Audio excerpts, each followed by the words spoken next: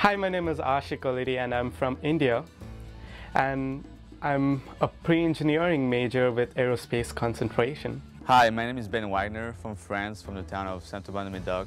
My major is business marketing with a minor in communications. These two young men are making great connections. On the football field, in student government and KORD radio, Good evening, Cobbers.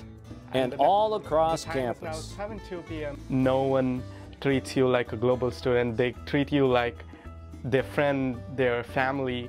They want to make you feel that I'm a Cobber. Wagner considers himself lucky to be part of the Cobber football team. In France, he grew up playing soccer. He didn't discover American football until he attended high school in Oregon. The first thing the coach told me, like, all right, that's a T in a football. Just put how you want it and kick it. So he didn't tell me anything to do. I just put the ball in the tee and just kicked it, and he was like, all right, you're on the team.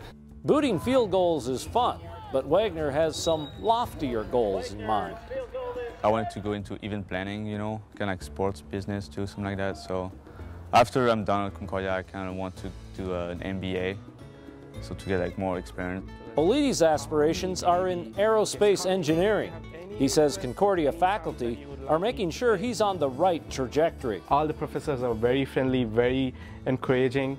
Every time I kind of do a little bad in the test, they call me in and they're like, you know what, Aashik, I think you got a lot more capability than this, and I think you can do it. And next test I do it well, and they call me in, you know what, this time you did so good, congrats. And I don't think any other university would do this way.